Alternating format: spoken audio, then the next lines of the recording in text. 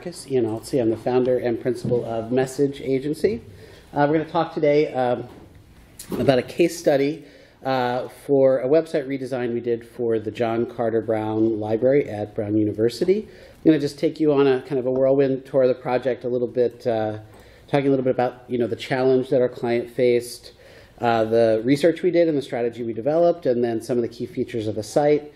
Also, just talk a little bit about why Drupal in particular was the right content management system for this case. The content strategy was pretty sophisticated, and we were able to really leverage Drupal 8's tools to give them what we think is a great site. So with that, I just want to, there we go. So a little bit about Message Agency. We are a full-service digital agency in Philadelphia. We are primarily a Drupal shop. We, did adopt WordPress begrudgingly a few years back, but we primarily build in Drupal. We actually only work with nonprofits, universities, foundations, and government, and we're a B Corporation. I don't know. Does anybody know what a B Corp is? No? All right. I won't go into it. Look it up. It's very interesting. It's a pretty rigorous certification that says our business has a social or environmental impact as a fundamental part of what we do. And it really does impact how we relate to clients and the types of projects we take. So a little bit about the challenge for the John Carter Brown Library. So the library is a really unique institution. It's actually on Brown's campus, but it's not a part of the university. It was a library that was founded by the institution's founder, but it's very much tied to a collection that is from maybe pre-Columbian times to 1825, and it's only about the study of the Americas. So it's books, manuscripts, maps, and all other types of artifacts just about that geography and that period of time. So really, really, really specific, but it is a preeminent research collection, and it's known by scholars who study that period and that geography. It sounds kind of arcane and irrelevant because it's just a very specific subject matter. But actually, there was a lot in the collection that speaks to the history of slavery, to colonialism, and has a lot of primary texts and a lot of primary sources that shed light on a lot of the issues that we're dealing with today in cultural and social aspects. And the library was struggling with basically being an institution that was appeared to be obscure and inaccessible. One example of a piece in their collection was a first edition of the poems of Phyllis Wheatley, and this is the frontispiece from that book. And she was a slave who wrote and published poetry in the 1700s. So just some really interesting and unexpected assets. There were kind of two sort of views of the library. This is what you see when you look at it. Very imposing edifice, very sort of not transparent at all, not feeling very welcome or accessible, and pretty closed off. No signs, no placards. One of our staff members actually who worked on this project went to Brown and said he passed by that building every day on his way to classes and never had an idea, what it was and what was contained there. Another is the old website. So we all look at this and it's a pretty uninspired experience there.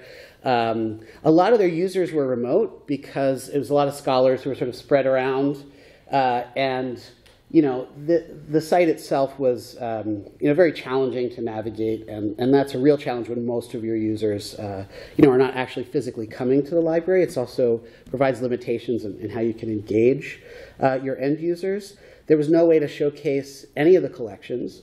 You would never realize from looking at that, what was actually there and how amazing some of the things in the collections are. It wasn't responsive, very inflexible, and it also kind of made the relationship between the library and Brown University, it muddled it a little bit because it sat on a Brown, on a domain, on Brown's domain. but it really wasn't a part of the university. So really, really confused. So what led to this transformation? What was sort of the impetus for this project and what we were able to do for them?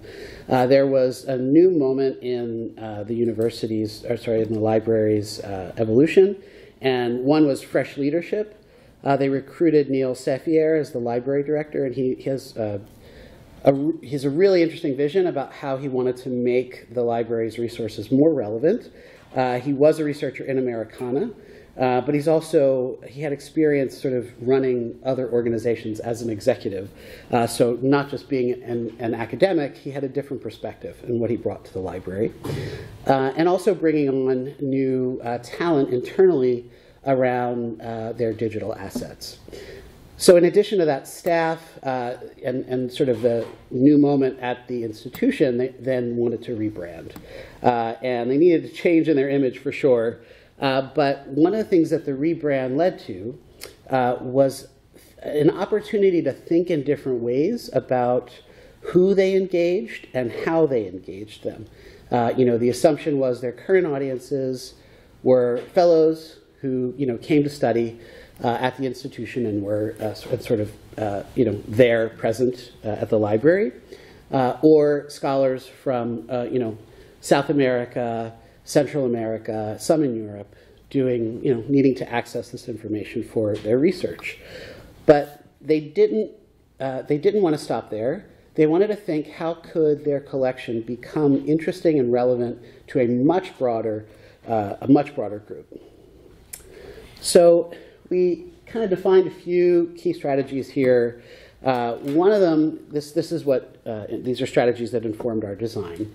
One was trying to translate what was very valuable about the experience that fellows had and people who came to the library, and sort of the aha moment that they would have in that library. We got to see many of the materials. One of our first experiences was actually going into a room where all of these books and maps were laid out on the table, and it was some of the most exquisite and amazing things we had ever seen. Books that were cosmology and had a series of circles that were fixed to a page that you could move, and this was made in the 1500s, and some really amazing pieces. So trying to think about how could this site give that sense of wonder and excitement to people who were visiting it.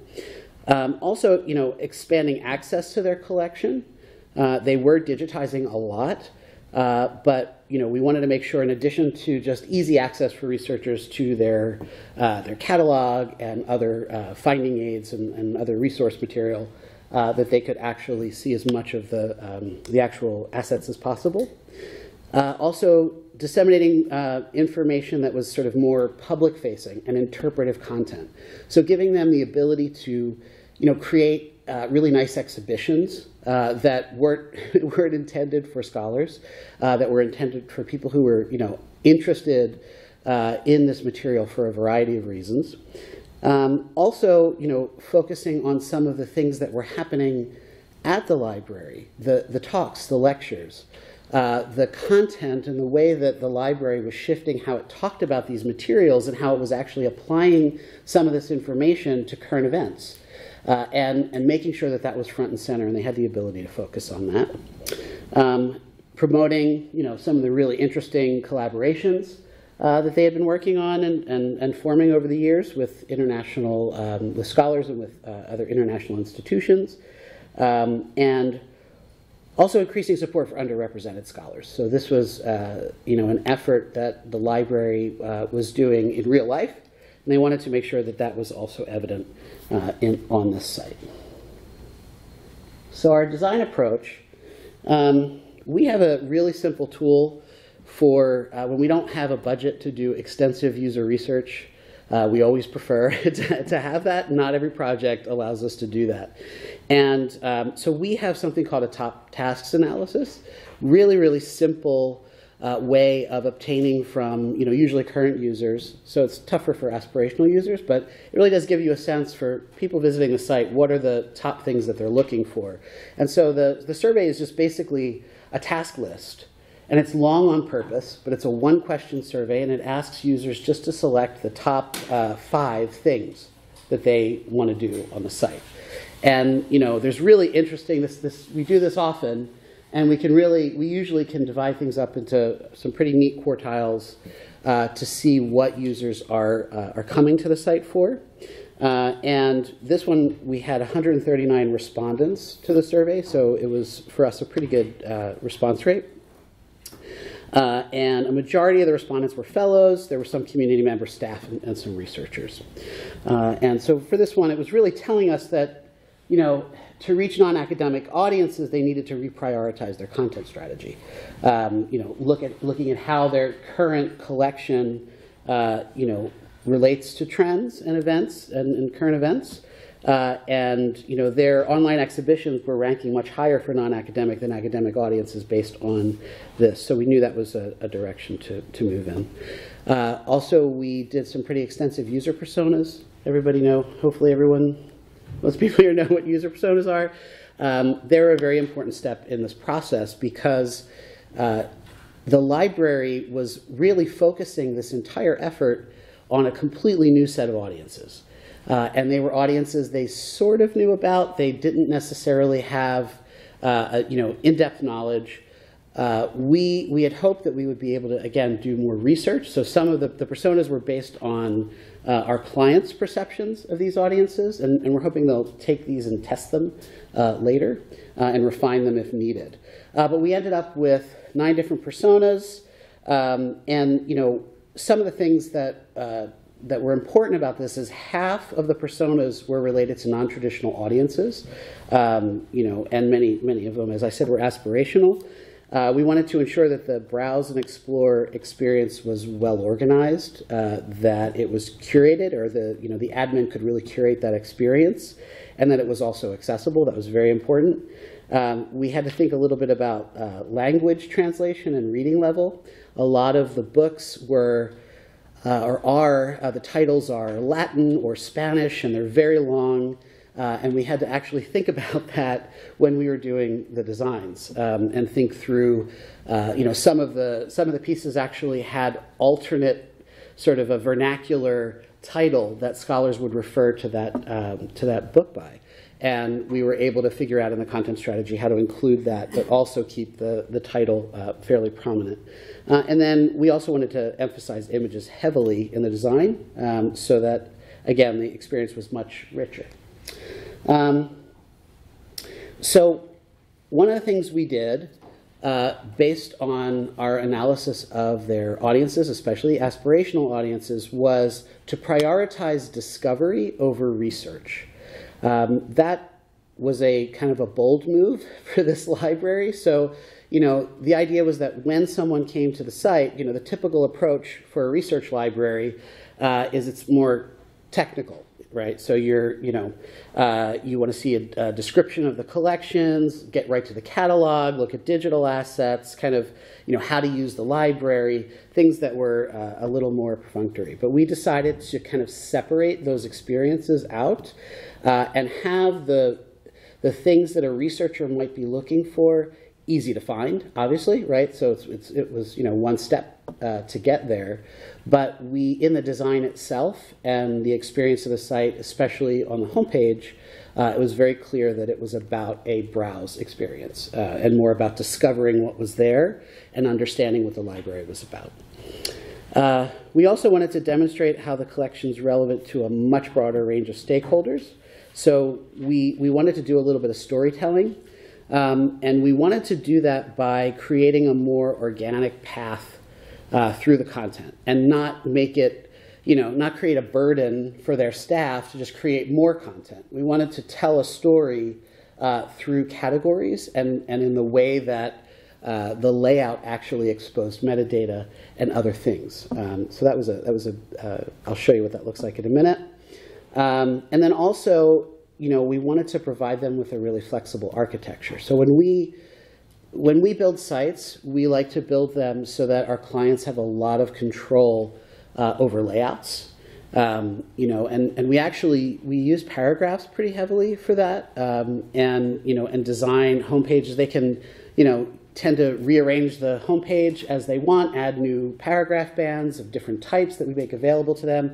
Sometimes they go a little crazy, and we have to roll things back a little bit, and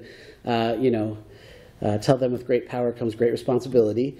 But for the most part, it works out well for them. They don't have to come back to us when they have a really an important event or an important initiative that they have to have front and center, and they're limited by the layout. They're able to adjust it as needed. So a little bit about the technical approach here. So paragraphs and more paragraphs. For this site in particular, it was there are a lot of they're heavily used, as I mentioned. We also give our clients often the ability to use paragraphs on landing pages, so that they're not just overviews of site sections, but they can also be used as standalone pages or sub-pages and have their own, their own. So they could be a long-form page and tell a story. They could be a landing page from newsletter, and they're very, very flexible. We use some different types of paragraph types, billboards. It's like a simple highlight with a hero image. For here, there was a collection carousel. We'll show you what that looks like in a minute. Some story bands where you can have just a sort of band with headings and text and buttons, but also images alternately. And then we also gave them a views container so that they could pull in views on different landing pages, any views that had been defined. They could automatically pull them in. On it, maybe there was a press page and they wanted to pull in a news feed. They could do that or remove it if they wanted to. So this was just an example of what the billboard looks like. We don't do, it's not a slider. We try to persuade clients not to use sliders anymore. An example of a story band. This is part of the collection carousel, Discover the Collection, and the views container that they were able to control. I can show you what that looks like live. So here's the site. And here's an example of how they're putting front and center, how they're using the materials they have and sort of reinterpreting and making them more relevant to things that are happening currently. This is the, there we go. So this is the carousel. And I'll talk a little bit about how this is architected. There's a very specific way that we either had a mosaic or individual signature images, the events, and the footer. Okay. It's really hard to see that from here. So this is just an example of the bands. So the collection highlights were actually where this storytelling started to emerge. We decided to, instead of just having just a simple list of the collection items or grouping them by, just by date or, by who sort of provided the items in a collection, we decided to actually use these genres, places, themes. This is taxonomy that lets them, identify for each collection or for each collection item can belong to one or more of these categories. It is a landing page, and it has a grid with taxonomy filters. The default display is random, and after that, the user can kind of drill down to specific categories. And it's constructed as a view that shows all collection items across collection sets. In terms of how this was constructed, there were some navigation challenges here that I can show you, which is once you drill down, because some of these collection items can belong to multiple sets, we had a challenge when you drilled down to the node, which was a collection item, you wouldn't necessarily be able to go back to where you would come from, because one item might be under a certain theme or a certain language. And if you were browsing through one of these themes, then you wouldn't be, if you just didn't want to click the back button, we wanted to make sure that you could go back to the path that you were following. So we used a parameter in the URL for that. So we take that when the user clicks an item, and it'll append that specific term and the context in which the user was accessing that node. And then it provides a back button so they could follow the path back to that term. So to show you an example, so I'm looking at the genre. So here's, discover. This is the default, and it's just a simple list. And if we go to genres, it's collecting highlights, so the admin can actually identify which nodes they'd like to show up in a feature in a grid. Maybe go to book. This is where you can see a list of the items. And here is part of the item itself. We have links right to the catalog record. If this is a researcher, all of the taxonomy terms that it's related to, but then you can go back and browse book. It was just a UX challenge that we were able to solve. And here it is as a screenshot. Another thing about the collection item itself is that we wanted to give in addition to those high-level taxonomy. Yes. So going back to the taxonomy, let's say you have a node that is started with two different taxonomy terms, right? How do you create the path? Because the path only contains one taxonomy. Yes. So I must not have explained that very well. Sorry about that.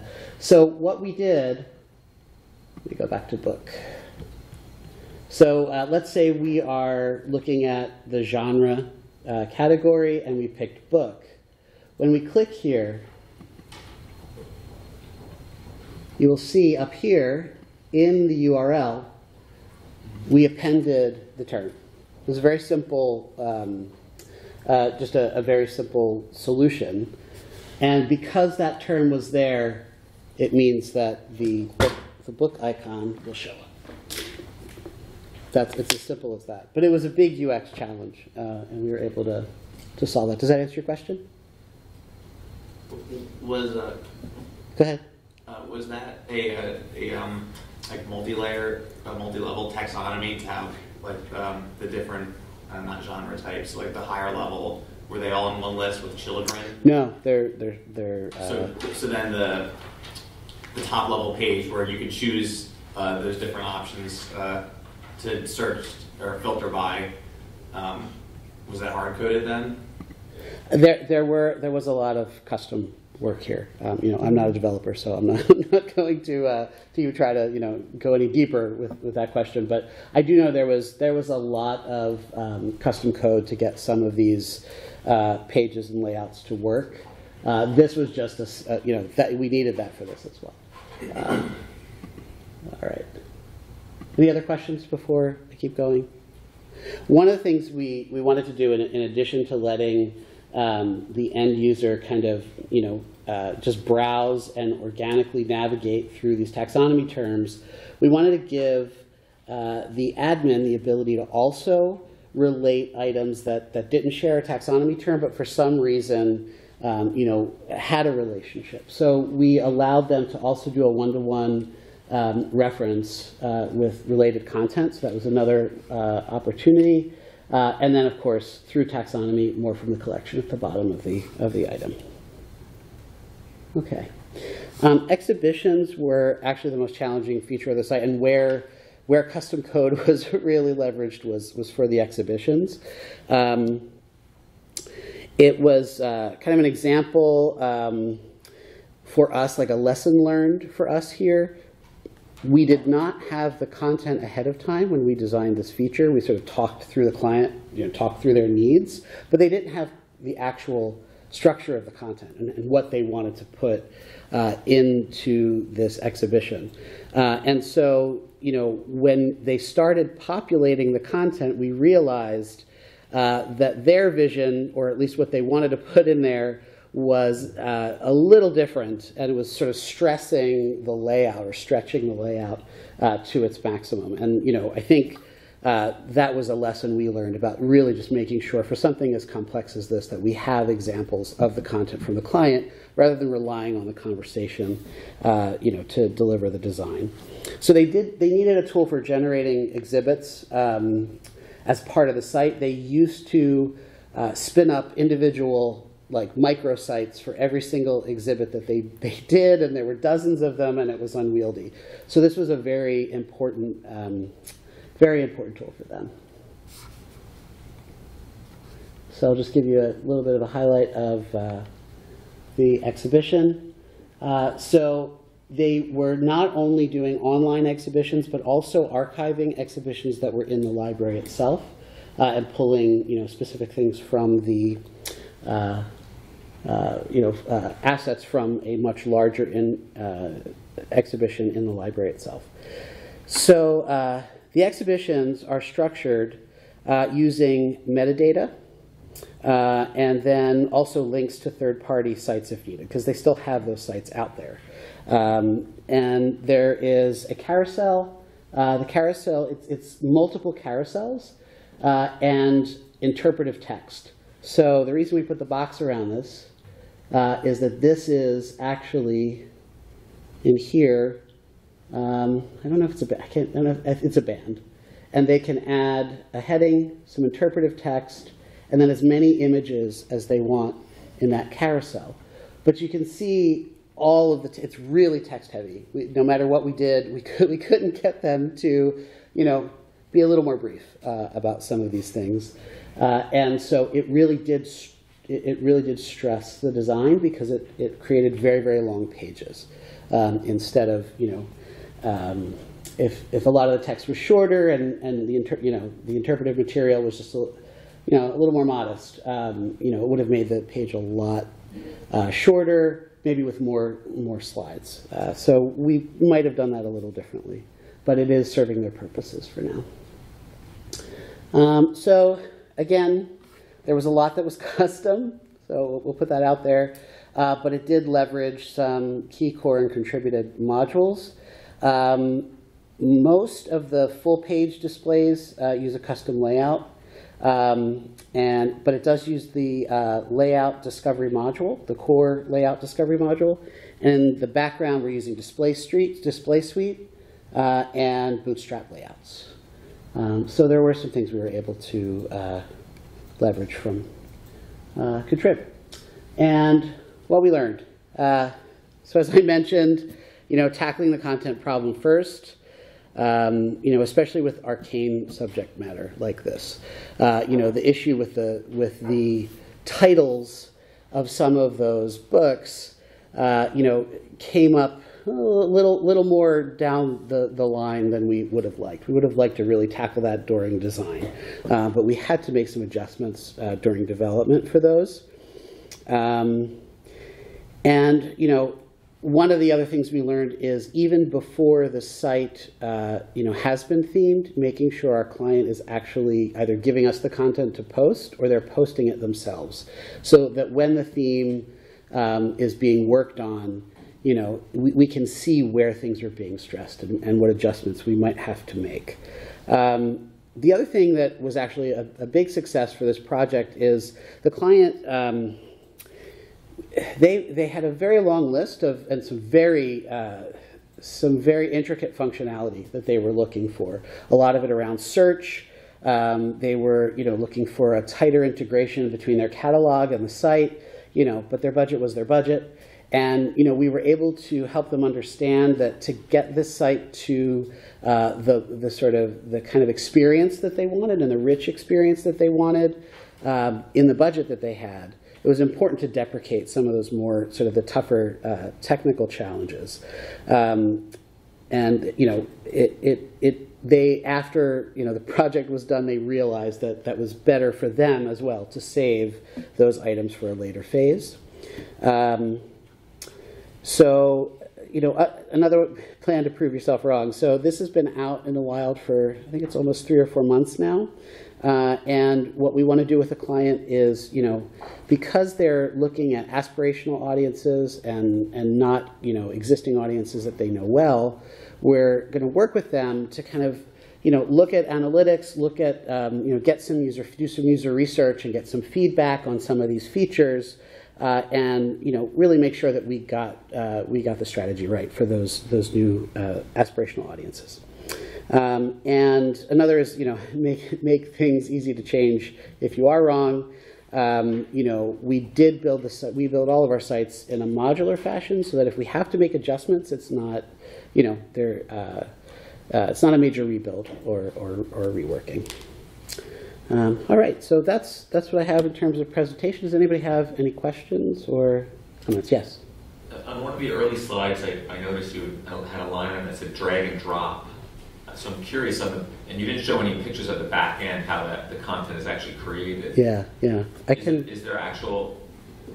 The paragraphs it's not drag and drop in the same way that maybe you're thinking in WordPress. Some of those are layout builders and things like that. It's actually using paragraphs and being able to add paragraphs and drag and drop to rearrange them.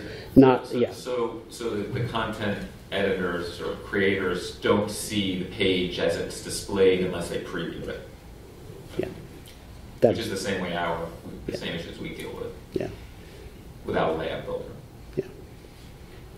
Yeah, we had a lot of debates about using Display Suite versus Layout Builder, but we've just found Display Suite it's worked well for us, and we haven't had clients who needed to be able to build layouts. We sort of designed the layouts for them in flexible ways, and there's but they're not the sort of that level of admin, right? And we're giving them some structure around which to if they have a particular need, we're giving them tools to satisfy that need, but we haven't had the occasion to kind of let them build entire new layouts and kind of give them access to that. Well, I was just thinking more in the realm of within the guidelines, the layouts you're providing them the ability to say, okay, I want to drag this band or this collection or whatever the paragraph I type is to a different location on a page, or make a page too conflict on that kind of. They can design as they're actually looking at it, but yeah, not as they're looking at it. It's the Drupal admin theme. Yeah. Other questions? Yes. What service do you guys use for the translation? Right now, they are not using native translation, and they don't have Google Translate on here either. That was we debated about that as well, and what our developers didn't want to do was build the site and then try to do native translation later. So we said to the client, if we do this, again, their budget was limited. I said, if we do this in the beginning, you have to make the decision that you are committed to translating a good part of this site, like if that's really your strategy. And they realized they didn't have the capacity to do that. So there would be a trade-off in what we could build. We'd have to use much more of the budget to deliver that. Yes? What does the region thing on the site do then? Yeah, that's what we're. Oh, I'm sorry. This is Google Translate. I'm sorry. Okay. Yeah. Well, that's Google Translate. Yeah. Sorry. Is that using the core translation models, or? No, it's not. It's just Google. It's a Google Translate. I don't know how exactly that's built, but I know it's Google Translate. It is not core. It's not native translation in Drupal. Yes. No, just one more question. You said that the budget was kind of small. Did you do any kind of integration with, the library hub other systems? Did you do any kind of? No, that's what they wanted us to do. That they wanted to be able to sort of, and we've done that before. We've done integrations with DAMs, digital asset management systems, and sort of letting. We work with a number of libraries and pulling in, assets that are stored in a digital platform. But we said, look, you have to kind of prioritize what you want us to do here. Do you want this exquisite experience, or do you want that kind of integration? And they actually realized that it was more advantageous because not all of their collection items are on here. It is a subset of their most interesting pieces, and it's not difficult for them to add items as they go, but they had a little more control also over the photography. They actually hired a photographer to photograph their collections in a very artistic way, so that when you're looking at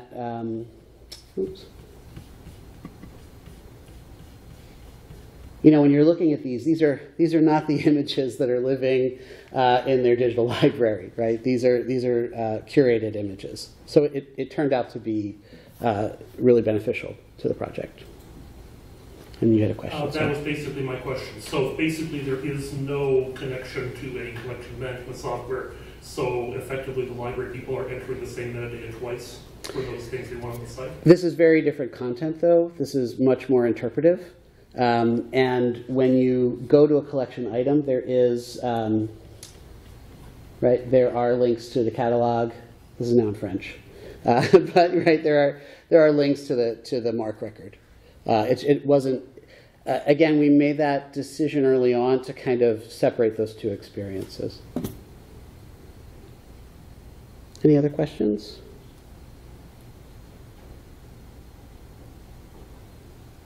No? Okay. Well, thank you very much, everybody. And I hope you enjoy the rest of the camp.